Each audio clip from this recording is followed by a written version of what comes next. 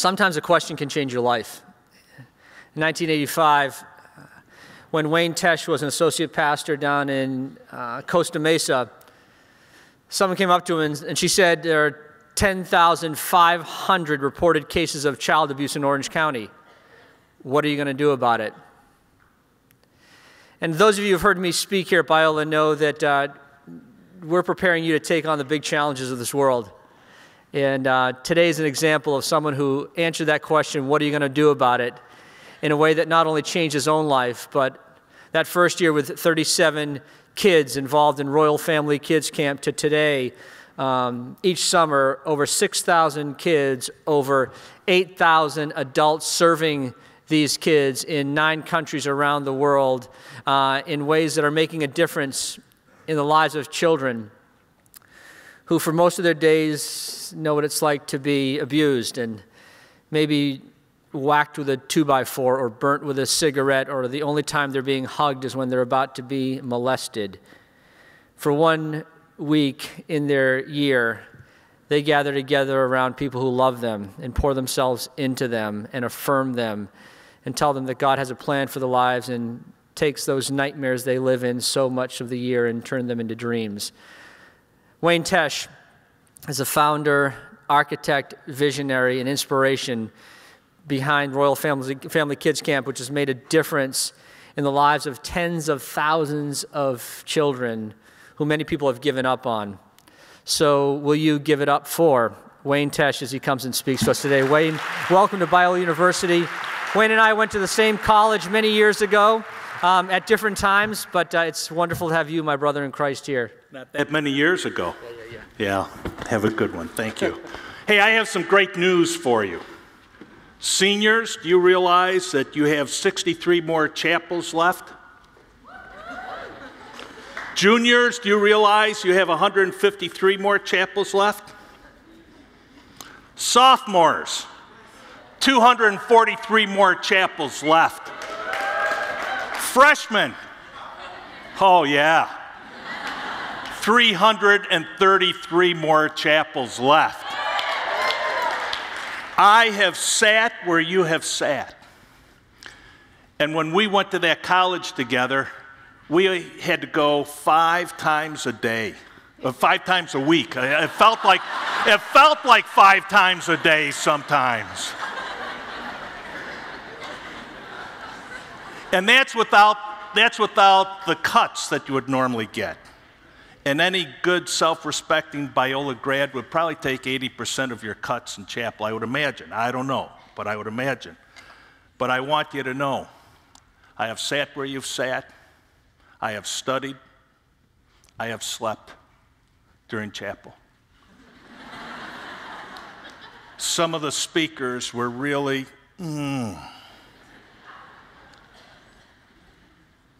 But every once in a while, the Spirit of the Lord would show up, and something would spark deep within, and you knew that God was stirring in our hearts and minds. So with that, I pray that this is one of those days that the Spirit would show up and begin to work on you like God worked on me when I sat where you sat.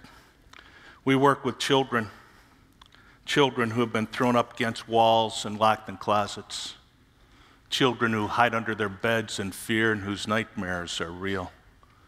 We work with children who have been beaten by 2x4s, whipped with bicycle chains, and burned with cigarette butts. Children who for 1 week in the cathedral of the outdoors, surrounded by God's people, their heart is restored, their mind is renewed, and hope is birthed within children's lives. One of my favorite passages of Scripture is found in Mark chapter 2, and I'd like to read that, and then we'll go from this. A few days later, when Jesus again entered Capernaum, the people heard that he had come home. So many gathered that there was no room left, not even outside the door, and he preached the word to them. Some men came, bringing to him a paralytic carried by 4 of them. Since they could not get him to Jesus because of the crowd, they made an opening in the roof above Jesus, made an opening in the roof above Jesus, and after digging through it, lowered the mat the paralyzed man was lying on. When Jesus saw their faith, he said to the paralytic, "Son, your sins are forgiven." Now some teachers of the law were sitting there thinking to themselves, "Why does this fellow talk like that? He's blaspheming. Who can forgive sins but God alone?" And immediately Jesus knew in his spirit that this is what they were thinking in their hearts. And he said to them, "Why are you thinking these things? Which is easier, to say to the paralytic, 'Your sins are forgiven,' or to say, 'Get up, take your mat, and walk'? But that you may know that the Son of Man has authority on earth to forgive sins," he said to the paralytic, "I tell you, get up, take your mat, and go home." He got up, took his mat, and walked out in full view of them all. This amazed everyone, and they praised God, saying, "We have never seen anything like this before." Imagine with me, there's a knock at the door, and 4 friends come to the home of their friend, and they hear within that room, "Come on in." They opened the door and they walked in and they said, "Guess what? Jesus is in town." And where Jesus is, great things begin to happen. The blind can see, the deaf can hear, the lame can walk, and we're going to take you to Jesus. So they lifted him up on his stretcher and they walked down those narrow streets of Capernaum. And they came to the place where Jesus was preaching, and it was packed with people. And they couldn't get in. Now, President Barry, this isn't in Scripture, but I imagine they would put them down. They probably had a little holy huddle, and they got together and they said, "What are we going to do now?" And one of them came up with the bright idea and said, "Why don't we go up on the roof?" They come back to their friend and said, "Guess what? We've got this all taken care of. We're going to go up on the roof." And this poor paralyzed individual probably says, "The roof? He's never been up there before." So they begin to walk up those steps. And if you've ever lived in a 2-story building, or if you've ever been in a 2nd story of a dormitory, and you had to carry a mattress up on the 2nd floor, you know there's a slight angle that you're carrying it. And I imagined that this poor paralyzed man was hanging on. It was a white-knuckle ride for him as he was carried up to the steps. And they get up there, and they say, "Now what are we going to do?" And they put him down, and they probably have another little holy huddle, and they get together, and they say, "Why don't we dig a hole in the roof?" And I can imagine one guy goes, 1, 2, I think I saw Jesus standing under here. Why don't we just dig a hole right here? Get him close to Jesus. And Jesus, the Jesus I know, I'm sure the Jesus you know, he knows what's going on. He knew they were up on the roof. And pretty soon dust started to descend like snow on Jesus' head. Pretty soon, some great big dirt clods started to come down. And Jesus, being Jesus, he moves because he's not going to get hit by the big ones. And he's got everything under control. And there's people looking up and saying, "Wow, what's going on up there?" Hands coming through the roof. Now, I've often wondered, and this isn't in Scripture either, but I've often wondered, how big of a hole do you make in a roof to let a paralyzed man come through? Do you let him come down vertically? Do you let him come down horizontally? They could have just dropped him. He was going to be healed anyways, but they didn't know that at the time.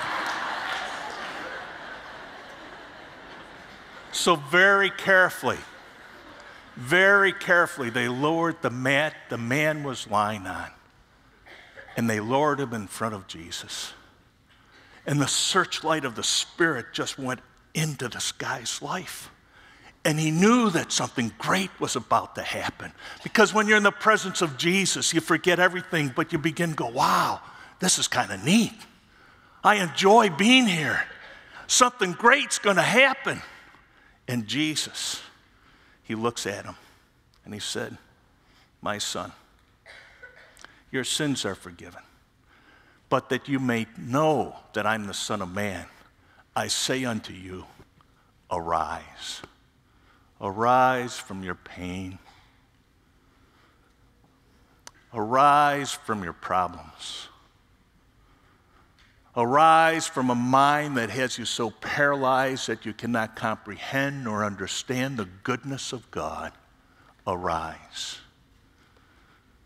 One of the interesting things that I know about working with children, I went to that college with you, is that they grow up and they become adults. And one of the things that I know about adults who come from a background of great suffering and abuse, one thing I know is that many times they become fixated on their past. It's like driving down the I-5 freeway, and you're driving along and you look in your rear view mirror, you look in your side view mirrors, but people who have a background of abuse many times become fixated on their past. And they go through life just driving, looking where they've been, instead of what God has for them to be. And when you drive with your eyes fixated on the past, you're going to end up in a wreck. Accidents are going to occur to you. Because the God I serve says, I know the plans I have for you, saith the Lord. Plans for good, not evil. Plans that'll give you a hope and a future. That's the God I serve. And that's what he wants. He doesn't want you to be chained in the back, looking where you've been. He wants you to become new in him. And as you start your adult life together, or as you just started with, and you work with Christ, walking this world, making an impact on the poor and the needy, don't become just fixated on the past. Understand God has a grand and glorious future for you. Well, back to the story. I've often wondered, and this isn't in Scripture either, but I've often wondered, if you were one of the 4 people up on the roof and you were looking down and you saw your friend stand up, what would you do? I know what I would do. I'd jump through the hole in the roof. I come down, I give my friend a great big bear hug. I go up to Jesus and give him a high five and say, thank you, Jesus, for what you've done. Because when you experience a miracle, it's like an artesian well. You can't put a capstone on it. It just bubbles up and keeps going and going and going. And you just don't want to leave. Now, this isn't Scripture. The people that wouldn't let him come in, wow, they parted as he picked up his stretcher. Yeah, probably had a little New York strut and just went on home, feeling good all over. Now, this isn't in Scripture either, but I've often wondered. I'm from a camping background, so you always make things better. I've often wondered, who fixed the hole in the roof? Have you wondered that? I have. So I imagine the next day there's a knock at the door. And instead of a voice calling, come on in, there's a man that walks and opens up that door. And he sees his 4 friends, and instead of 4 friends walking down that narrow street of Capernaum, there's 5. And instead of carrying a stretcher, they're carrying their toolkits. And instead of 4 men walking up those steps, there's 5 that ascend those stairs. And they're with fresh mud and palm frond. The man that was healed took his finger and wrote in that fresh mud, I was healed by Jesus, signed his name, put the date, and someday some archaeologist is going to find that. There are 3 million reported cases of child abuse, and they're lying on the stretcher. And they need the people of God, men and women who have a heart to grab a handle and take them to Jesus. Because Jesus can renew a heart. He can restore a mind. He can give hope to the hopeless. Jesus is the one that can make a difference in your life. Jesus. 1985, I received a phone call, and it was from the head psychiatrist of the Orange County Mental Health Unit, who said, "Reverend Tesch, I understand that you're running a camp for abused children, and I have a 7-year-old boy that is in a lockdown, 24-hour surveillance cell because he's attempted suicide 3 times as a 7-year-old." I said, tell me a story. He said, well, in December, he was singing Christmas carols with the Sunday school teacher, walking through a senior citizen's home, when a man, an evil man, enticed this little 7-year-old boy to come into his room, and there for the next 45 minutes did all sorts of horrific, horrendous things on this little boy's body.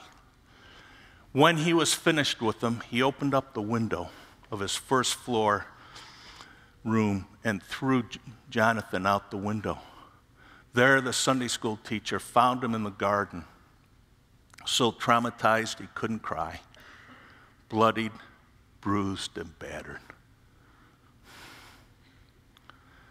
They took him to an emergency hospital, and there his mom met him.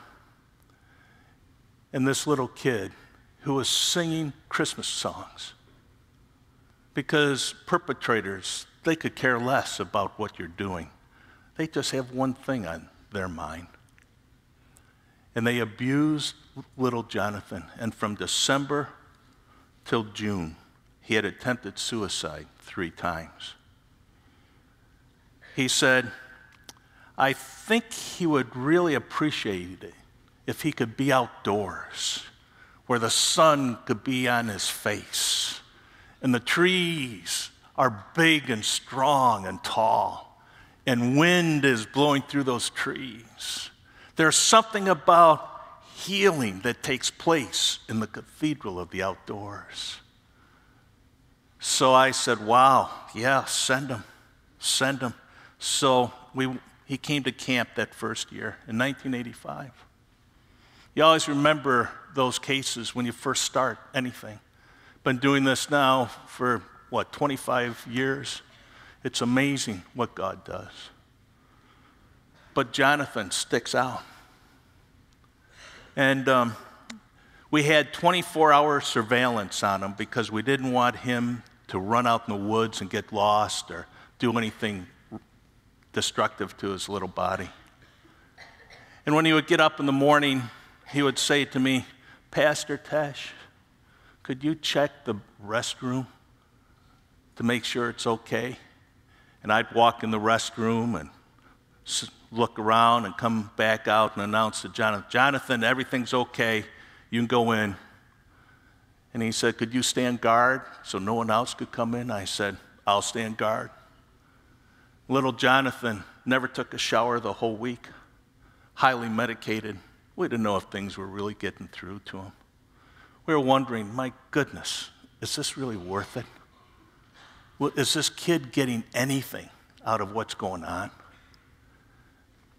He came back when he was 8, came back to camp when he was 9, when he was 10. I'll always remember this one.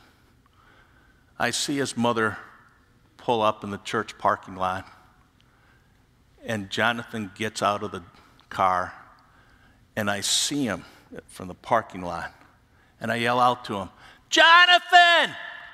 Hey, bud! He looks, and he comes running towards me. I get down on one knee, I open up my arms, and he just collapses in my arms, and I just hug him. And all of a sudden I noticed something. I said, Jonathan, something's happened in your life. Wow, I can see it in your eyes. I can see it on your smile. Just the way you ran, you had a spring in your step. Wow, what happened? What happened? And he looked down at me. He said, Pastor Tesch, you know that man that did all those bad things to me? I said, yeah. He said, I forgive him. And if you come from a background of abuse, 1 out of 3 women, 1 out of 6 to 7 men have experienced some form of abuse. I grew up in a church where I heard sermons on adultery. I heard sermons on abortion.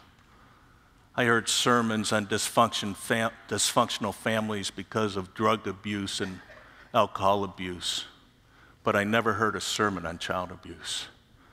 And Jesus said, if you harm or touch one of these, it's better that a millstone be hung around your neck and you're cast in the depths of the sea. I'd like to start a new ministry and call it Millstone Ministry.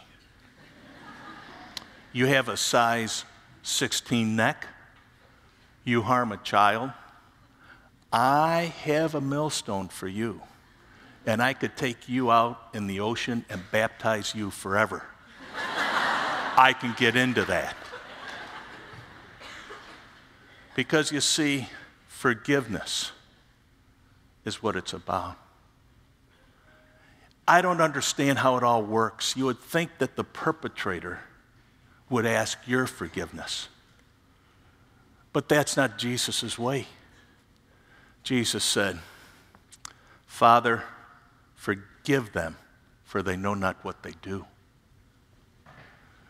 When you can settle that question in your life, you'll not have so many wrecks as you go traveling down this road of life. When you can forgive the people who have abused and neglected you, you'll be free. You'll be able to comprehend God's grace, and you'll be able to share that with others. And when you begin to share grace with other people, there's something special. People just come alongside and say, what can I do to help you? Be grace givers in the world you live. If there's anything they need out there, in here, is grace. And when you can do that, that makes all the difference in the world. We say children from 7 to 11, they have a divine appointment from heaven. They can come to camp. But in reality, we take children 6 to 12 because I was a minister long enough to know that when I said age 6, there's always a mother that would always say, I have a very mature 5-year-old. Could they go? By saying 7, we take 6-year-olds and we leave the 5-year-olds out. So Jonathan came back, and his counselor said, Jonathan, what do you want to be when you grow up? And Jonathan, typical in Orange County, said, I want to make lots of money. You want to make lots of money? Why do you want to make so much money? He said, so I can buy Royal Family Kids Camp. So you can buy Royal Family Kids Camp. Why is that? He said, so that other children can feel what I felt being here. Dreams of 12-year-old boys can become a reality. And I can tell story after story. There's literature out there. Just feel free to take as much as you want. We have 162 camps in 38 different states across America. If you'd be interested in belonging or like to be involved in one of the camps, there's one here at North Hills in Berea. I'm sure there'd be opportunity for you to serve for a week. Get involved. But one boy said to me, Pastor Tesch, Me and Jesus, we've got a lot in common. Now, I've never heard that before. I've heard lots of things, but I've never heard me and Jesus, we've got a lot in common. I said, what's that? He goes, we both have foster dads by the name of Joseph.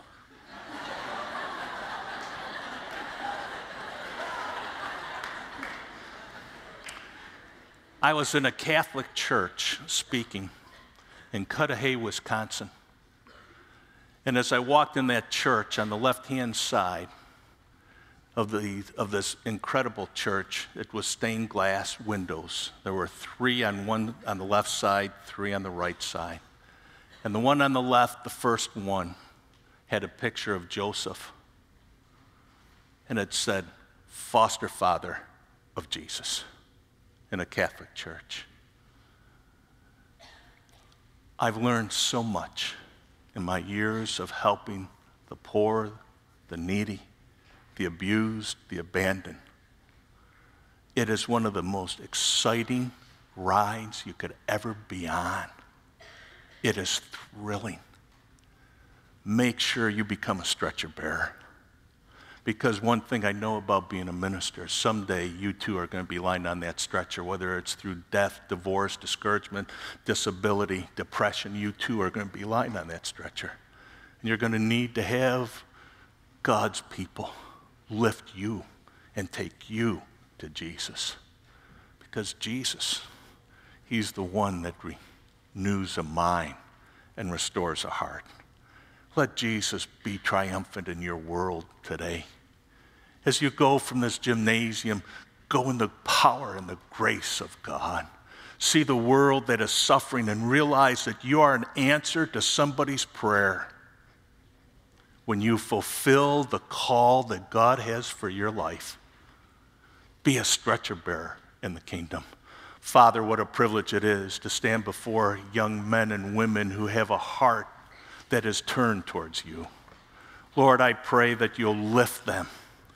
Let them be able to see and comprehend the goodness that you have for them. And Lord, may they make the right choices along the way to influence this world for you. May they be the people of God. May they be stretcher bearers in this world today. In Christ's name, amen.